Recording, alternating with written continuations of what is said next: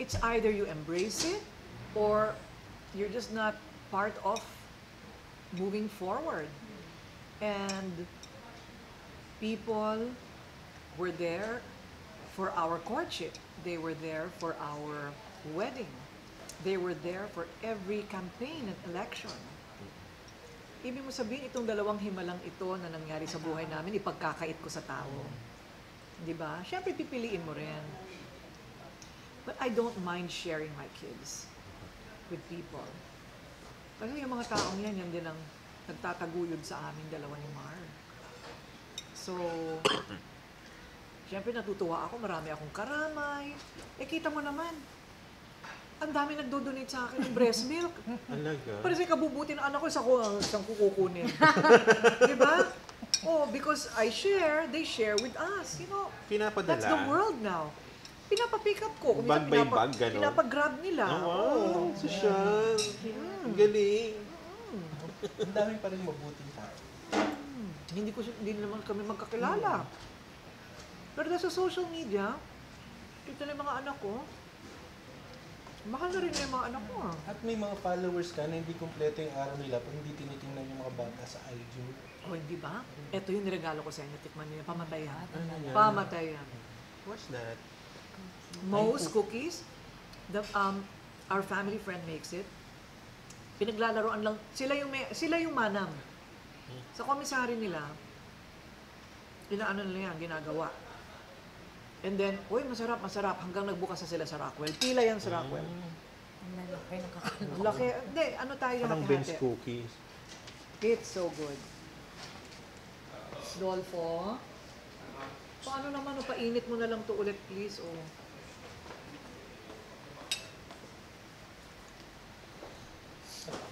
Dumami yung followers mo dahil sa mga bata.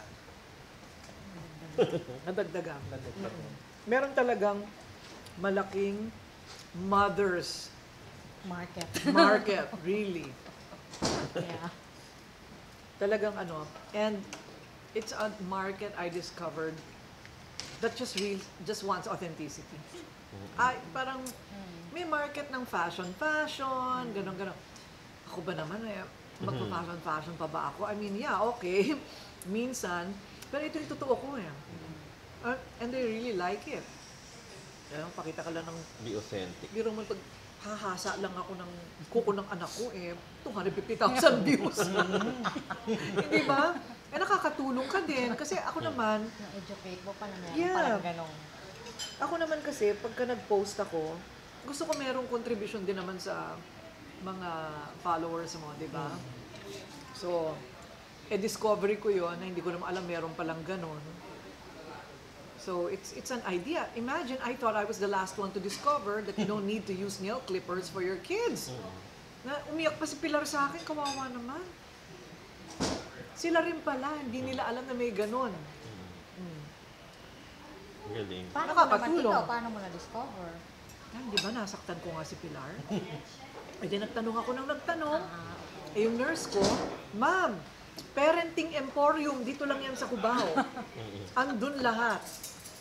Hasa-hasa, yung gumaganon, yung baterya. Natutulog, di ka nagising. Hasa-hasa ba tawag doon? Di ba nga? Ha? Ano no? Hasa-hasa ba tawag doon? Isda yun. Ano parang Nakakatawa. paghahasa? Ano nga ba tawag doon? Di ba yung nail file? Di ba parang Oo. nail file siya? Alam mo, that's a good question. Long answer. I'll try to make it short. I really want my kids not to grow up entitled. Gusto ko, yun na nga, yung tanong ko, how do you inflict hardship on your own kids? Because not everything was easy in my childhood.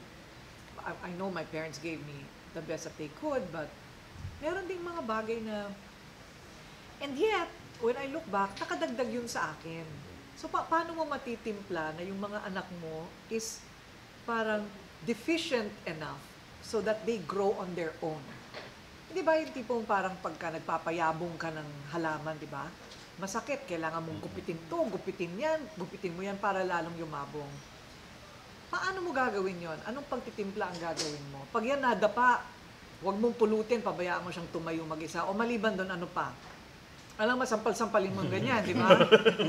Di ba? Hindi naman pwede yun. Pero what I'm saying is, it can't always be easy for kids so that they learn how to innovate and to be creative and to Adapt. imagine and to want more. Diba? I think that's the trickiest part of all. That's why I don't want to be a crutch to my kids. I want them to stand on their own. How I'll do that, I'll take it a day at a time. Ganon. Nung bata ka. I think so, kasi ako naman, yung parents ko, kasi they were working class ang parents ko eh. No? Of course, they were the bosses of their own company, matatalino mga magulang ko. Pero parating wala sa bahay. So, hindi ako yung tipong bata na maya't maya nandiyan ang nanay para gawin ang homework mo. Wala akong ganon. Wala akong ganon. Kaya, talagang ako, very people person ako. Kasi wala akong kapatid na babae. Wala akong, so ang nangyari sa akin, kaibigan. Parati ako na sa mga bahay-bahay ng mga kaibigan ko. So marunong ako makisama. Marunong ako makibagay. Hindi ako mapili sa pagkain. Kung ano ihain dyan, gutom ka, kakainin mo, mapapasalamat ka. Yung mga ganong klaseng experience, it really adds to who you become. Diba? Hindi tulad yung lumaki kang sobrang eksklusibo. Na yan ang pagkain mo, yan lang. Pagdating mo na ibang bahay, parang ikaw pa yung namimili. Ay yung mga ganong bagay na I hope I'll be able to expose them to all of that. Kwento mo, tita, kayong videos na balak mo. Oo. Maganda to, yung videos na balak niyo. Hindi kasi hindi naman natin alam, di ba? Mga iba nga talagang wala, biglang nabagsakan ng eroplano, di ba? Habang naglalakad sa EDSA. Di ba? Bagsakan ka ng eroplano. Hindi mo alam hanggang kailan ka. Especially the odds are a little more against us because we're older. So ang balak ko, gusto ko meron akong kwarto dito, ready na yung camera. Anytime maisipan ko, magte-tape ako ng sarili ko. At magbibilin ako sa mga anak ko. Siguro yun ang dala na ng kapraningan ng aking edad na I know anything can happen. Of course, I'm gonna take care of myself. But just in case, meron talaga akong volume by volume yan. Chapter 1. Paano gumawa ng assignment? Paano sumipsip sa teacher? Ha? O, chapter 2. Hindi pa pwedeng maligawan at manligaw. Ganyan, mga. Chapter 4. Paano mag-apply ng trabaho? Paano sumipsip sa boss? Paano, alam mo yung ganyan? Office politics, 101. Yung mga ganyan, I want to download. I mean, why might as well use technology, right? Because it's there. Panood ko, by the way, yan sa isang pelikula called This Is My Life. Baka isipin na ABS-CBN sila. Ha? Siguro. Di ba sabi mo pa dito, ito panoorin nyo pag 13 years old pa kayo. Yes, oo. Download ba or ikaw mismo yung magkukwento sa kanila? Ako magkukwento ng lahat. Wow! Diba? Kwento ko sa kanila tatay nila, kailangan mo, hindi nakikinig si Mark. O, ganyan. Paano ka pipili ng mapapangasawa mo? Bakit ako 45 years old na nag-asawa? Yung mga ganyan. Kasi sino pang magkukwento sa kanila? Diba? Speaking of that, mga ilang taon bago mo ikwento sa kanila na pinagmulan nila yung proseso ng buhay? Oh, I think as early as 7, 10 years old, they should already be aware of the possibilities, di ba? So, lahat naman yan. Pwede naman nilang makita rin sa online. Hello! Pupunta lang sila sa pikapika.com. Pero iba yung ikaw yung nagkwento. Well, anak, kaya ganito, nga eh. upo Kailangan. tayo. Kailangan talaga sa akin nila unang malaman yun. Siguro pagka marunong na silang pumunta ng kanilang mga laptop, cellphone, kailangan ako munang makapagkwento, di ba? Miski naalala ko nag-post ka nun sa IG mo, binalikan mo yung dating yung bahay sa iyo. Yes, there was one Holy Week. Lahat sila nag-abroad, nagpaiwan ako dito. And I wanted to have a meaningful Holy Week. So what I did, for the first time in like 20, 30 years, I traced my steps from childhood, yung unang-unang apartment na tinira namin, kami ni Arma. One whole day namin inikot yan. 1 or 2 days. Yung unang apartment namin from Hong Kong, kinatok ko talaga, dito po ako nakatira dati, pwede kong makita ulit. Ganyan. So, and then after that, yung sari-sari store na nilalakad ko nung 4, 5, 6 years old ako. Nandun pa rin yung pamilya, bilang ko ng tira-tira. Tira-tira. Sa may, anong Santa Mesa? Santa Mesa, Vima pa. And then, punta ako ng Rosario Apartments ang Araneta because pumupunta ako doon, may kaibigan ako doon. Doon ako naglalaro parati noon. Andun pa sila? Ha, iba na. Iba na. And then, punta ako ng grade school, saan ako nag-prep. Yung very first declamation contest doon sa entablado sa St. Teresa's, umakyat ako ulit doon. Anong pakiramdam mo habang ginagawa? So, parang it's unbelievable how time flies. Parang ang tagal-tagal na noon, but pareho pa rin. Ang bilis ng oras. Why did you do that? Why did you feel the need to do that? I just want a continuum I don't like to be disjointed. I need to know where I came from. So, malinaw kung saan ako pupunta. Parang ayokong iwan yun. Makalimutan ko kung sino ako. Parang may ganun ako. Parang meron akong I also, kasi marami ka ring tanong, di ba? Marami kang tanong sa ngayon mo. Paano ba ako napunta dito? Now, to answer your current question, sometimes you have to go back to where you were first dreaming of doing this, yung why you started doing things the way you did, mga ganyan. Nung ginawa mo yun, nagkaroon ka pa ng realization na meron ka pala talagang trait na marunong kang lumingon sa pinanggalingan. Wala, hindi naman nawawala sa akin yun Very conscious ako na yung mga kaibigan ko nung grade school hanggang ngayon kasama ko pa rin. Never nawawala sa akin yun talaga. May high school group sila. May high school group ako. Yung, tsaka yung, lahat ng mga kaibigan ko from before, I try to keep them. Maya't maya, naisip ko, yung sastre ng nanay ko, tagal ko nang hindi nakikita yun, hahanapin ko yan.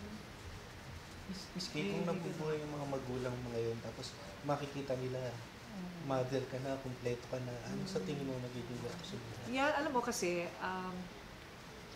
nung namatay ang mga magulang ko, 2004, nakita na nila na naging successful na ako sa TV. Kumbaga parang, they died proud parents. That, I became who I became on TV. Their only regret for me at that time is that I still didn't have children. And I was already 40 when they died. So I don't know if in their head, they probably already thought, hindi na siguro ako magkakaapo from Korina. No? And, I don't know, maybe, hindi ko alam. My mom never told me what she was thinking. But talagang feeling ko, sobra silang saya. Hello. Hindi ko pa nga sila nadadala sa puntod dahil pagka nabakunahan na. Gusto ko talaga silang i-present doon at ibababad ko sila doon sa aming bahay sa Merville, sa kwarto ng mga magulang ko. Para mahaplusan ng sanib ng konti ng whoever they were, di ba? Parang ganyan. May sanib. May sanib talaga, di ba? Ano ba? Medyo kamba masyado. So, I think they're very, very happy. So, ayun. Sana nga, maging guardian angel na lang sila ng mga... Doon na lang kami magkikita-kita no? Doon na lang kami magkikita-kita. I can imagine them so, so happy. Saka syempre sobrang nakakamiss. Yun na yung hindi sumakto Sana nag-abot-abot sila yun. Hindi na nga nakilala ng mga magulang ko si Mar. Oo. The time we were dating, they were dying. They were dying. Hindi na inabot na nagkita. Bumisita na lang si Mar sa ospital, wala nang ulirat ang mami ko. Oy, pero nagbili ng mami ko. Nakapagbili naman ang mami ko. Na, dinadate mo si Mar Rojas. Maghintay ka ha? Huwag kang sasama na lang bigla sa kanya. Mga ganyan yan. Tsaka, maraming makikialam sa inyo. But the very important thing is not anyone else. Don't care about anybody else's opinion. What's most important is what's between the two of you. Kayong dalawa lang ang importante yun. Hindi ko nakalimutan. Miski, yung mga nangyari sa buhay mo, tingin mo, destiny o choice mo? Yung sa buhay ko? I think part of it is, will. Na, alam mo kasi kung may will ka to be happy, you will become. Naniniwala ako dun talaga eh. Na, hindi ba, no, Chuk, na, it's weird, parang, nung bata ako, parang, may mga dasal ako na, please make me an artista. Please, Lord, make me an artista. Mga ganyan akong drama at balita ko. Pero nung tumatanda na ako, mag-artista, mahilig ako magsulat. O, di ba parang binigay sa akin ng Panginoon na I'm a journalist and I'm on television, di ba? Parang it's the best of both worlds. And then, alam ng Diyos that I want a good life. And He gave me a good life. Not as a wife of anyone. I was able to give a good life to myself. You know? I lived in nice apartments. I was able to earn enough to live a good life.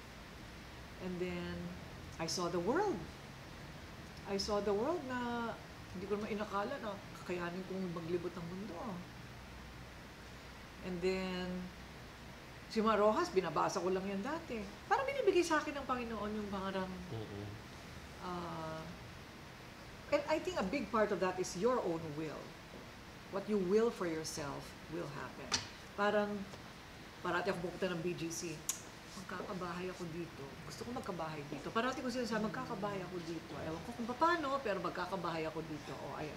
Meron akong unit sa BGC. Hindi nakatara mo. Eh di, yung mga dogs ko, meron pa ako isang set ng dogs dyan. Parang halfway house yun eh. Talaga, mga dogs lang. Oo, hindi. Parang clubhouse yan ng pamilya ko. Dahil naging mabuting tao rin ka, binigay ng Diyos lahat. Ewan ko, hindi ko alam. Siguro. Madasalin ako kasi naman talaga. Hindi lang ako showy. Talagang, I'm the type, I'll go to the garden and just talk to God for hours. I sing to Him alone. I don't need to tell anybody that. Ever since I was young, ganun ako talaga. Kasi nga masyado ako mapag-isa. Walang nanay, walang tatay, walang kapatid, o di sinong kausap mo. Kasi ang tingin sa mga tao, di ba, palaban, magaling na journalist, di ba? Broadcast journalist. Hindi nila alam na may iba ka palang malambot. Alam mo pa ang ano sa kanya? Gustong-gusto niya nagta-travel alone. Nakakaloka, di ba? Oo. Kababaeng tao. Naglalakad sa Singapore. Kung nagkwento na dito, ang saya-saya ko. Hindi ba dapat may entourage? Wala siya. Siyempre, kilala naman tao doon. Yeah. Ako na. Punta ako ng resort. Ayoko may kasama. 5 days ako doon mag-isa. Ganon. I'll stay on the beach, 9 a.m. Ang balik ko sa cottage ko, Hindi ka magklaro 5 ng p.m. utak. Oo. Hindi ako magkaroon ng utak. Gusto ko yung me time. Kasi the rest of my time is for other people eh. Tulong ako. Wala akong ipon, di ba? Lahat yan napupunta sa ibang tao. So, parang yun. Kaya pa sa panahon ng Holy Week, hindi ako nagtitika kasi ang buong buhay ko ay pagtitika. Hindi totoo nga. Ang mga one-liner, di ba? Balik lang akong konti. Yung proseso ng lahat ng ito, hanggang magka-baby kayo, tedious. Proseso. Financially, emotionally, psychologically. Well, kumikita naman kasi ako noon, hindi sobrang mahal. Hindi sobrang mahal. Parang tiyagaan. Determinado kasi ako talaga. You know, when you tell me it's impossible, I have to research if it's really impossible.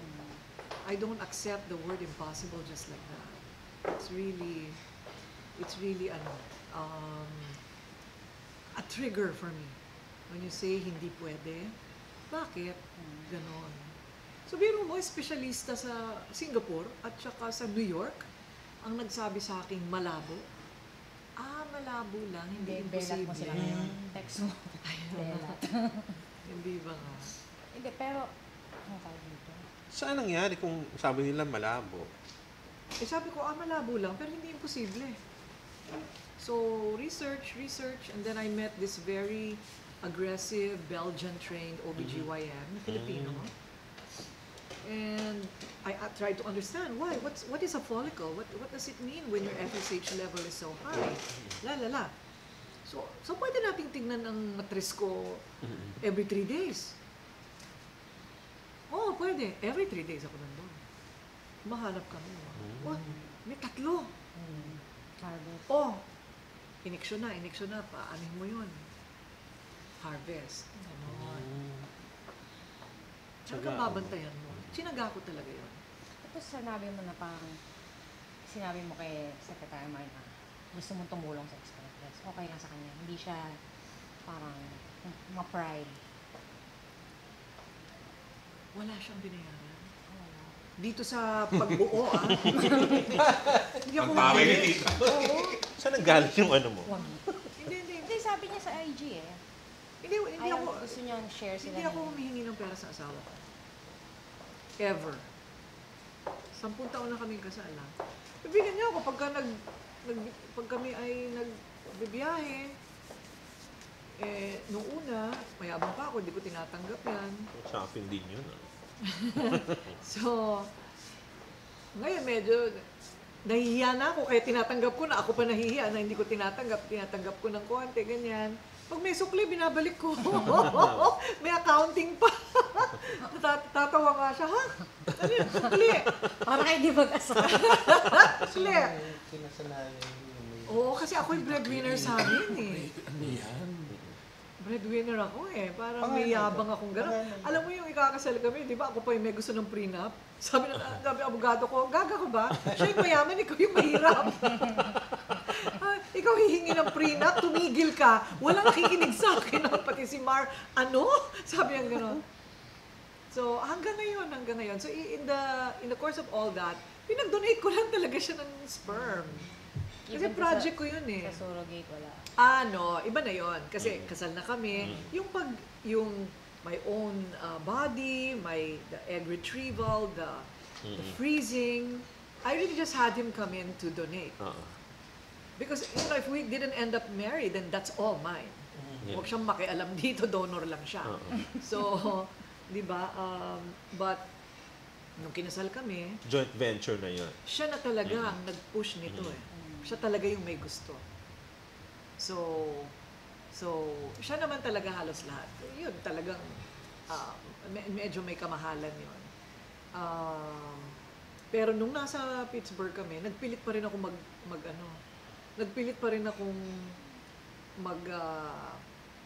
tawag dito, contribute. Sabi niya, bakit hindi naubos yung iniwan ko sa yung 1 buwan at kalahati kayo dito para sa kapagkain, no? Ay, hindi, wala. Hindi. Ako bumili lahat ng pagkain namin. Alay ni tita. Hindi, ganun talaga ako lahat. Lahat yan ako. At saka ito, kwenta. Pinentahan mo na naman. Binalik Hindi, mo. kasi alam mo, ayokong may kahit sinong magsasabing, parang alam mo yung siya lahat ang sumusustento sa akin. Parang ayokong kahit sinong may makakapagsabi noon.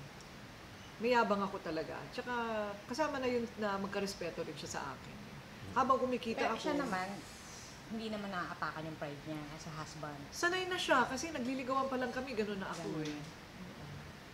At saka dahil, hindi naman ako magpapanggap. Karamihan naman nun kanya talaga. Kanya naman talaga lahat din yun. So, parang nagtataka lang siya, bakit nagko-contribute pa ako? So, yun. Sabi ko, that's also my project. Yung Denzel, pinili niya. Ikaw ba't wala kang piniling actress na favorite mo? Or Sumudagdagan ko ng Beyonce. Cute yun ah! Natatawa nga ako, lahat kami, nagbibiro ka ba? Hindi, Denzel. 20 times nga niyang pinanood yung Equalizer. Diba? So, Ikaw wala kang gano'n. hindi niya alam, dinagdagan ko ng Korina ang pangalan ni Pilar. Yung dulo, dinagdagan ko. Kaya nga. So, Ayun, yun ang contribution ko. Sabi niya, bakit mo ginagawang junior? Hindi, basta gusto ko nakatatak sa noon niya na akin siya. Paano pagpasok nila sa school? Ang haba niya. ang haba, no? Hindi ako, meron nga akong Corina Maria. I don't put Maria. Talaga nasa birth certificate lang yun. So sila pwedeng Pilar. Ganun na lang, Pilar. Pilar in the second name. Ganun. Yung stay niyo ng 1 buwan at kalahati sa Amerika, yun ang isa sa pinakamasayang Ibang-iba yung experience ko doon. Kasi Pittsburgh, it's not a dead town, but it's a very manageable town. It's not like New York or San Francisco na frazzled ka because you want to go here, you want to go there, daming tao, lalabas ka, nagpapakyut lahat ng mga tao sa paligid mo. In Pittsburgh, iba. Una, madalang ang tao, mga tao simple, pero kumpleto sila. So, very peaceful ang ano ko doon. Pittsburgh. Ha? Doon yung magaling Doon na yung, doktor. hindi, doon yung surrogate. Doon siya nakatira. And doon din siya nanganak. If you don't mind, I'm pure American. Yeah, she's pure American.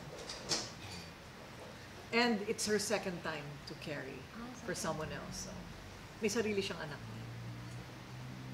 Yung una kanya. O second surrogacy?